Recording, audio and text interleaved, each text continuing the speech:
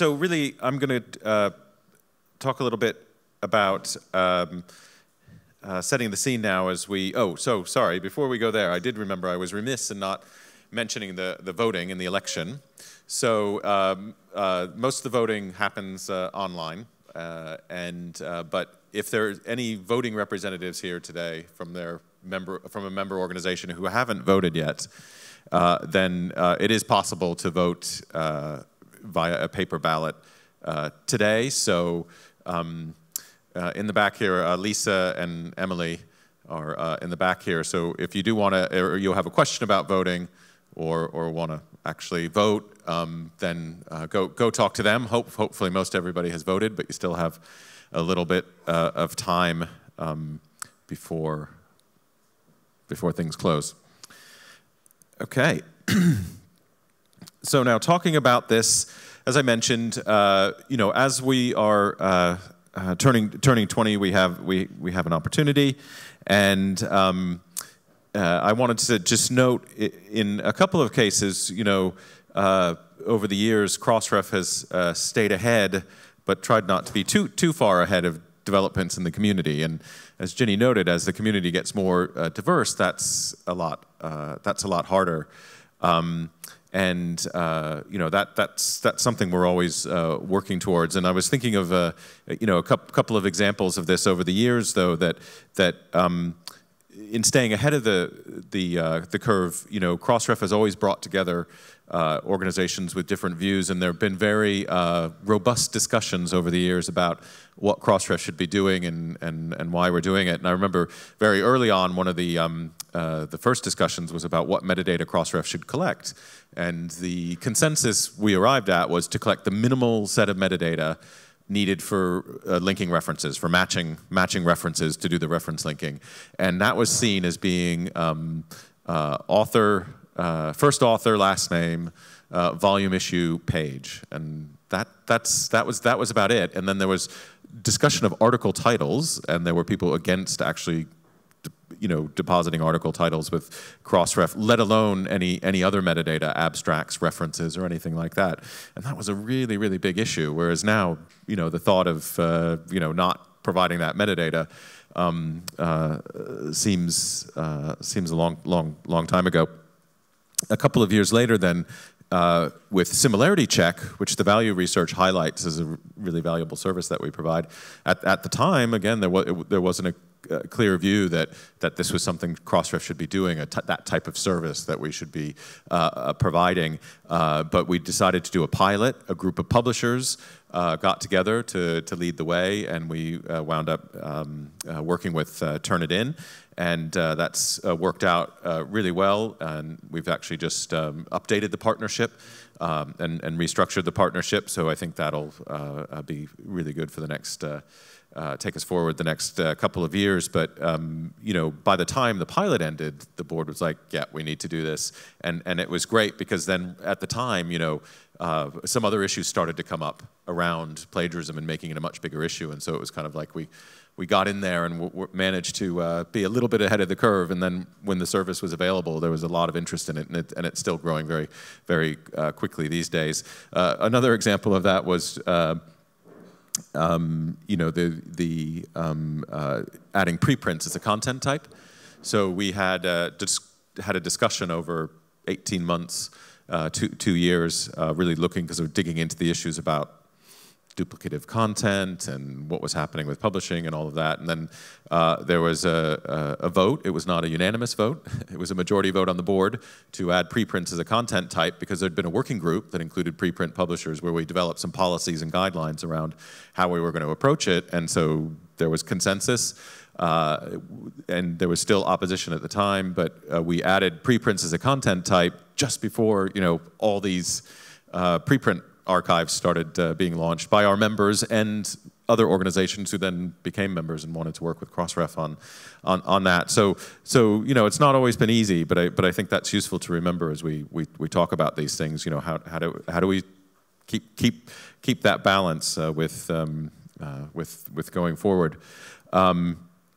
And we want to have a discussion with a broad and representative group. So I thought it would be good going into before tomorrow to just highlight the issues around our mission and the current strategic roadmap. So hopefully this is familiar to people. We've been using this for the last few years. And I think that in the value research, this comes up that everybody was really clear about easy to find site link. They were less sure about assess and what that meant. But I wanted to go back to the certificate of incorporation, and this is what was actually in the filing on January 18th as the mission of the organization. So to promote the development and cooperative use of new and innovative technologies to speed and facilitate scientific and other scholarly research. So at the time, the founders had a foresight to define the organization's mission very broadly. On the other hand, it was called Publishers International Linking Association. So, even at the beginning, there was that idea, because the reason it got going was to do reference linking. But there was a clear idea, hey, if we get all these publishers together to work and collaborate, there's more we can do. And I think that's still true today. So, again, a couple of years ago, working with the board, we came up with this outline of our truths, which sort of goes a level below the mission statement, and this is something we really, we try to follow these, and come one, come all, define publishing broadly. It's a broad church. Again, that was a decision that was made right at the start to be open, and. But I don't really think at the time anybody thought we would wind up having 11,000 members at one point. But one member, one vote is a critical thing, and we'll see that in action today with the election. Collaboration is key. Smart alone, brilliant together. It's often expressed as Crossref focusing on the things that can best be done or only be done collectively in collaboration. We're about metadata and technology.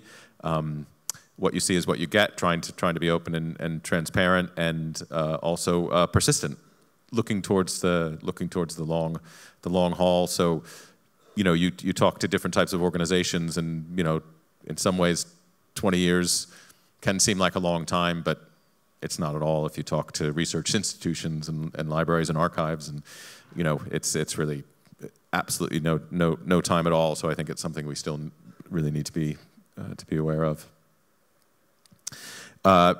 With a strategy that's available on the website as well, just to highlight the key themes here. And again, we've reprinted it in the fact file, that because then under each of these we've got a listing of the projects we're working on grouped under these themes. And so simplify and enrich existing services. And again, some of that came back very clearly in the value research. We're again trying to accommodate a huge range of different organizations. And so that's a really key focus for us. Adapt to expanding constituencies. We have now grant identifiers, registering grants. So funders are starting to join the organization, and we've expanded globally across disciplines, across content types. So that's been a big focus as well. Improve our metadata. That's at the heart of everything that we do, and collaborate and partner. So a number of our organizations that we collaborate and work with are represented here today. So that's great, and we're working on initiatives, trying to develop organization identifiers with ROAR and other initiatives. So this is the framework. But coming out of this LIVE19 meeting and the next board meeting, this could change. So I wanted to take a look now at some of the things from the fact file and some of the things that jumped out at us. You can obviously be reviewing these and working on them going forward. Let's see if I can get a little. So this is new members joining each year, and you can see all the way back from our start, and then you can see around 2013. it really starts to ramp up, and it doesn't show any signs of sort of leveling off. The increase is actually increasing, the rate of increase.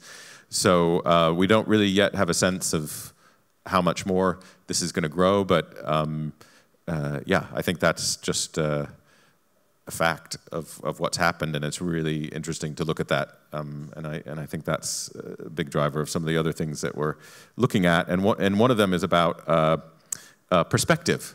What is, you know, we talked about large and small organizations, but you know, what does small mean, right? And it all depends on your perspective. And a couple of things that struck us were this is a really useful chart to look at.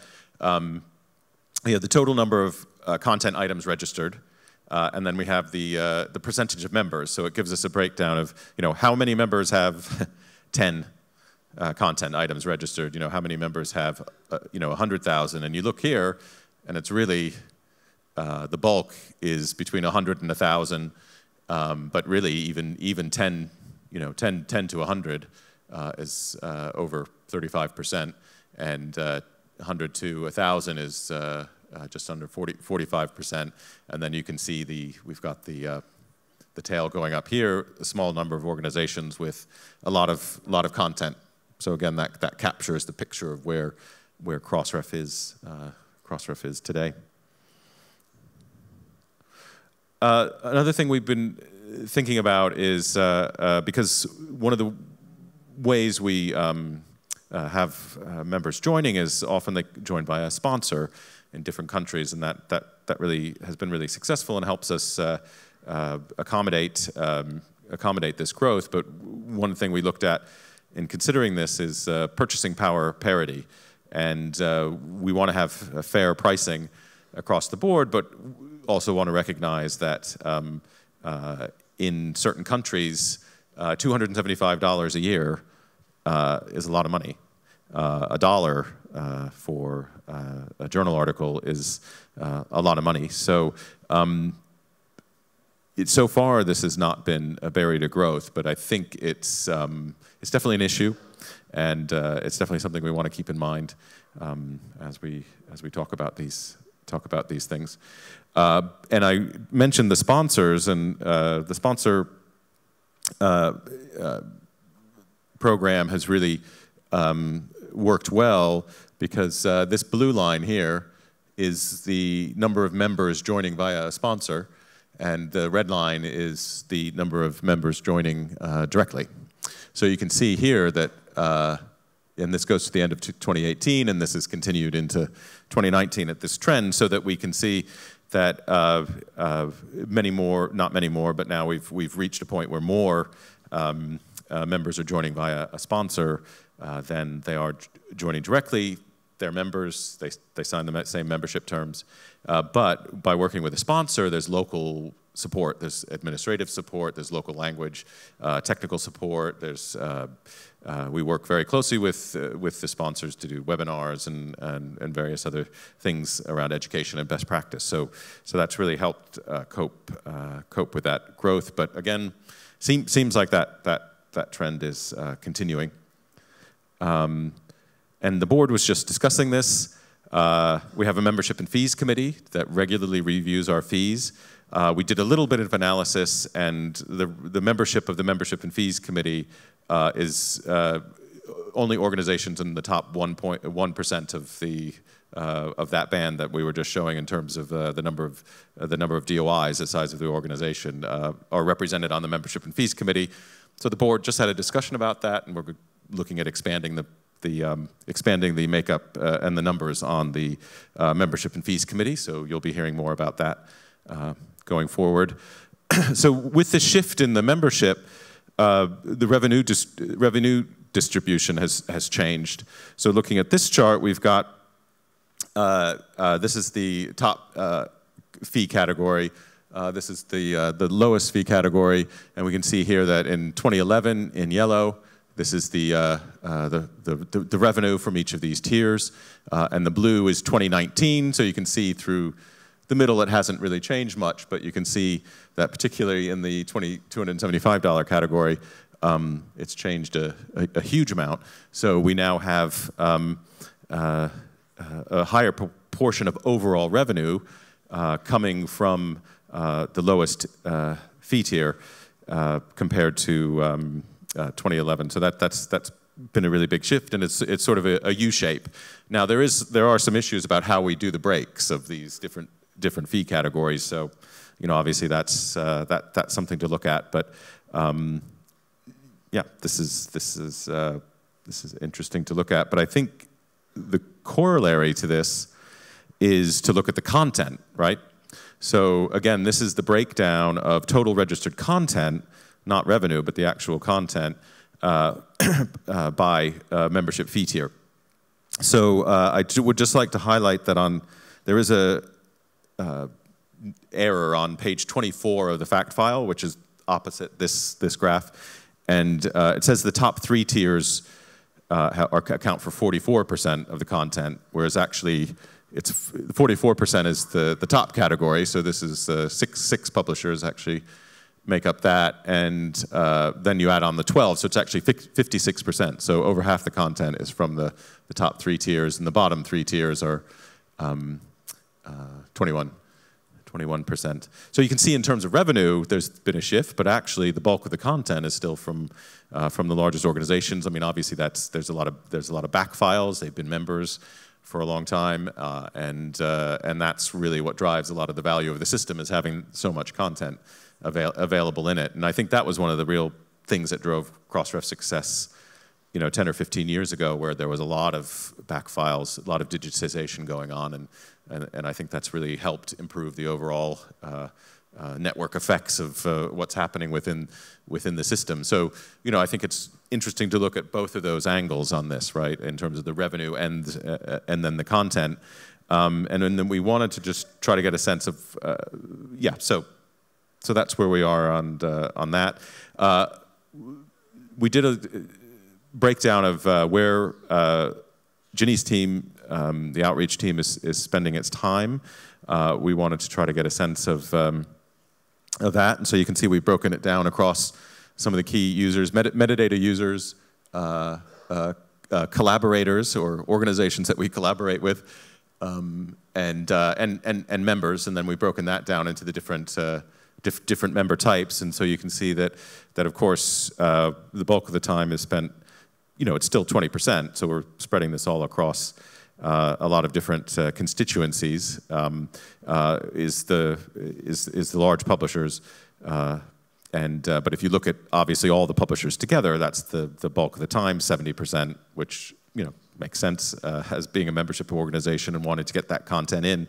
But I think that's also just reflected to there's a lot of content, and then most content is coming from the big publishers, so they also need help, and it also goes back to that theme of simplifying our services. So that's something we're definitely looking at in how to make it easier to get metadata in and do things in an automated way. But we can see here that we have a little bit of time on actually dealing with the sponsors, but that has huge payoffs in accommodating all those smaller organizations. But and then we also have metadata users, which is the smaller bit over here. That's the smallest category, but that covers a huge range of different types of organizations. So a few other points. I think Ginny touched on this. Large publishers have pushed Crossref to progress. A lot of the new metadata projects, license URLs, full text links for text and data mining, ORCID. That's all helped. It's also been important to have staff working on groups, chairing groups, writing papers. But again, we want to make sure that everybody contributes and participates. So looking at sustainability, Crossref has been financially stable. Prudent financial management over the years means that since 2002, I believe we've generated a surplus, and you can see, that means we have persistent revenue coming in here, and you can see the surplus, the net income, does vary.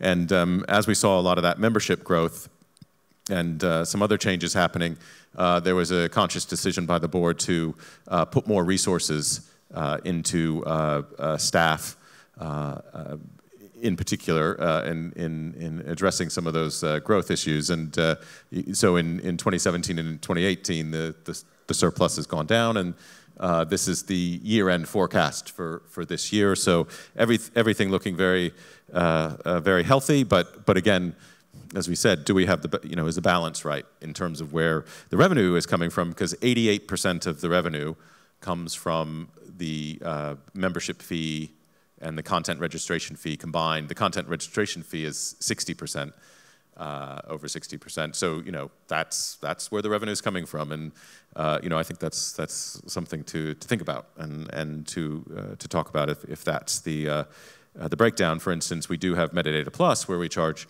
for metadata services, and that's about 9% of revenue, but it's growing fairly quickly.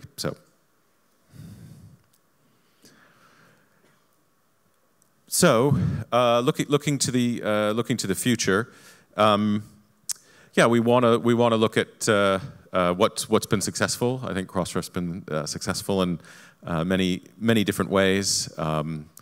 Bringing together diverse organizations to reach a consensus on how everybody can benefit each other, raise all boats. And one of the phrases used, again, thinking back to the early days of Crossref, was for some of the publishers was enlightened self-interest. Right? They realized that actually by working together, everybody could benefit. We've talked a little bit about this, so consider where we are at the moment, but also think about infrastructure. Crossref is providing the scholarly infrastructure. We've been expanding the metadata. We've been expanding the types of metadata we collect, making relationships, so ORCID IDs, funding information, data citation.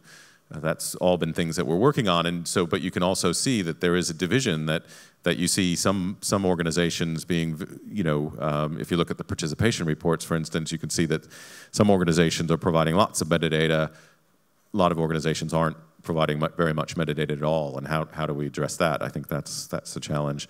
Yep, think about what can best be or only achieved by working collectively, and I think we all just have to be prepared to change, and not be wedded to the way we're doing things. And Crossref has changed over the years, and it's been fairly steady change. But I think we've had a number of inflection points throughout our history, and I think we're coming up on another one. So we're really looking forward to having some discussions around this. And just to highlight that Crossref at a Crossroads is a scholarly kitchen post that Amy Brand from MIT Press wrote recently, and I thought she ended well, saying the Crossref of 2040 could be an even more robust, inclusive, and innovative consortium to create and sustain core infrastructures for sharing, preserving, and evaluating research information. So something to think about, and I think that's as far as I'll go at this point. So very happy to take any questions or points of clarification.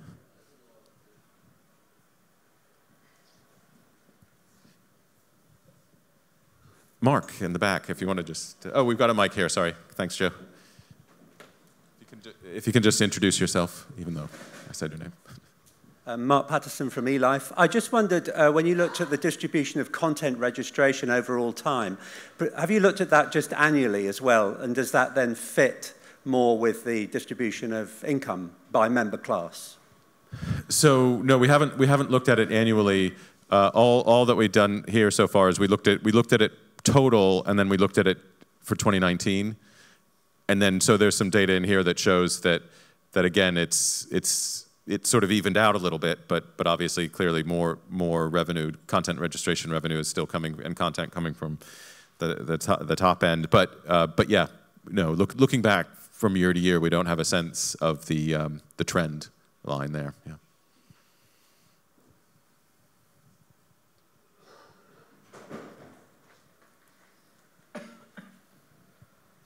Okay, great. Well, I think that's it for this session. So we'll have a break. We'll come back and hear from some other organizations before we then finish up the day with the election. So I think we are back at 3:15. Yeah, 3:15. Thank you very much. We'll see you in half an hour.